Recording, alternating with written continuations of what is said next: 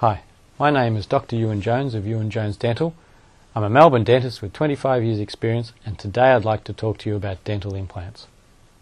Our teeth were designed to last a lifetime of chewing. However, due to diet, lifestyle choices or injury, tooth loss can be an all too frequent occurrence. No one wants to walk around with missing teeth, so what can be done to fix it? Before dental implants were available, the only alternatives to missing teeth were dentures or bridges. Dentures are not fixed in place and can move and be uncomfortable when chewing food and speaking.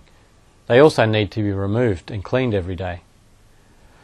Bridges require the cutting and reshaping of neighbouring healthy teeth, which are then used to support the missing tooth.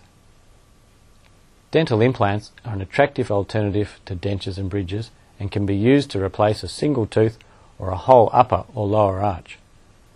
They are comprised of a titanium fixture, which is placed in the jawbone, and a supporting porcelain crown which closely resembles the missing tooth. Titanium is a strong, biocompatible material which allows the bone to grow onto the surface of the implant. This process is known as osseointegration. After a healing period of usually between 3 and 4 months, the final porcelain crown can be constructed. The replacement crown is carefully matched to the colour and shape of the adjacent teeth. It is then securely attached to the titanium fixture, resulting in a very natural look that feels similar to the original tooth.